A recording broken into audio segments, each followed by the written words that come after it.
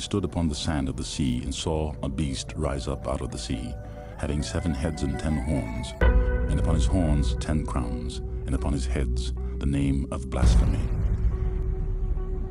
Then I would know the truth of the fourth beast, which was diverse from all the others, exceeding dreadful, whose teeth were of iron, and his nails of brass, which devoured, brake in pieces, and stamped the residue with his feet. We're now in the early stages of the fourth industrial revolution, which is bringing together digital, physical, and biological systems. One of the features of this fourth industrial revolution is that it doesn't change what we are doing, but it changes us. Which was diverse from all the others, exceeding dreadful, whose teeth were of iron, and his nails of brass, which devoured, brake in pieces, and stamped the residue with his feet.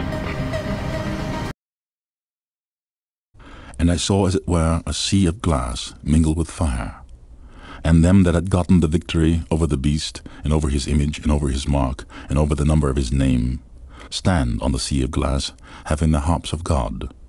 And they sing the song of Moses, the servant of God, and the song of the Lamb, saying, Great and marvelous are thy works, Lord God Almighty.